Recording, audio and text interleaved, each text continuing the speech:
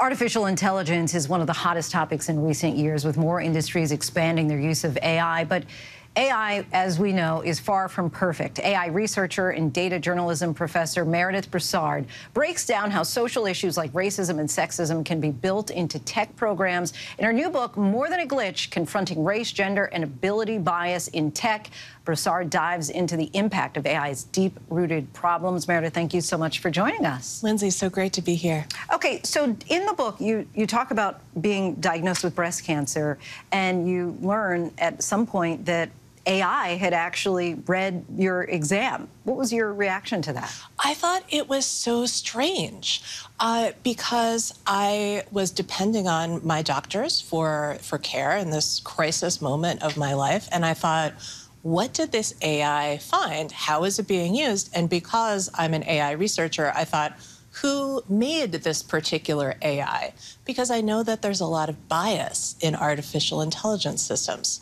So I didn't do anything with this knowledge right away, but then after I was recovered, I went back to it, and I actually took an open source AI and ran my films through this open source AI in order to write about the state of the art in AI-based cancer detection. Do you think that this is something we're going to increasingly see in the medical world? I think that one of the things that researchers really want to do, that medical researchers really want to do, is they want to heal more people, and they want to diagnose more people earlier and more accurately. And the real hope is that AI will help with that. Is it going to happen anytime soon? No. Could it happen eventually? Maybe. What are the potential risks of AI being used in this capacity? One of the things that people often don't realize is that when you make an AI system, a machine learning system for something like breast cancer diagnosis, you actually have to tune it to have a higher rate of false positives or false negatives. So a false positive would mean that it says, oh, you might have cancer, when you don't actually have cancer, and it sends you for more testing. And a false negative would mean that it says, nope, no cancer here, but you actually do have cancer. So the cost of a false negative is much higher in medicine.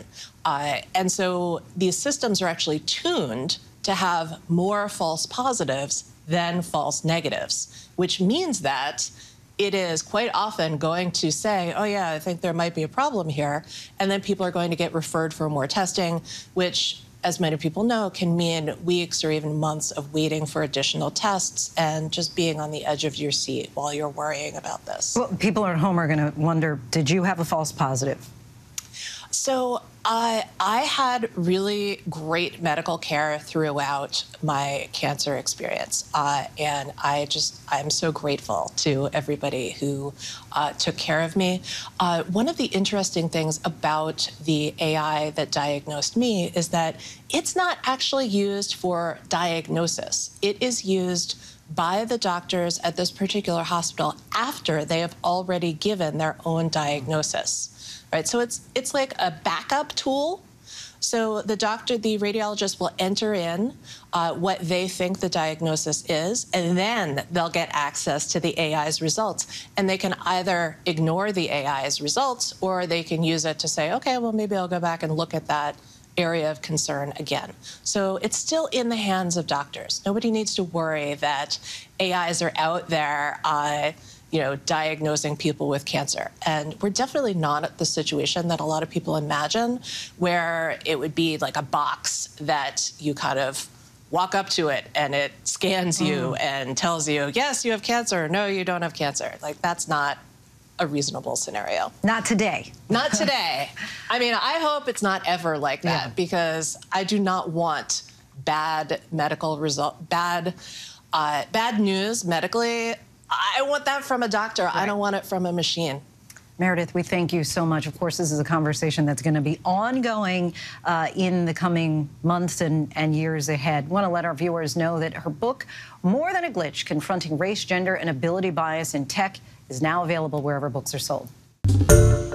Hi, everyone. George Stephanopoulos here. Thanks for checking out the ABC News YouTube channel. If you'd like to get more videos, show highlights, and watch live event coverage, click on the right over here to subscribe to our channel. And don't forget to download the ABC News app for breaking news alerts. Thanks for watching.